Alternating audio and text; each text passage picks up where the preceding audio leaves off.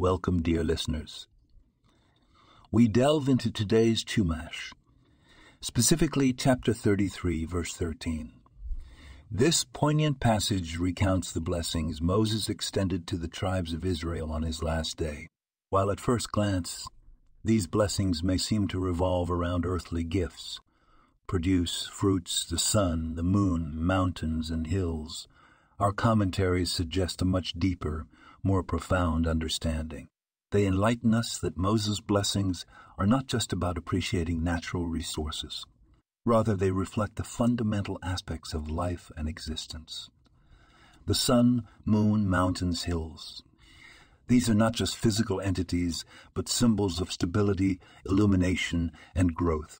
The produce and fruits represent the fruits of labor and the rewards of perseverance. They symbolize the outcome of hard work and dedication, reminding us of the importance of diligence and commitment in our daily endeavors.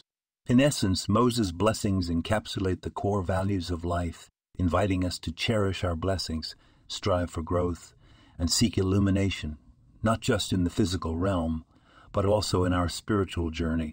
Let us carry these valuable insights with us as we navigate through life, using them as a compass to guide our actions and decisions.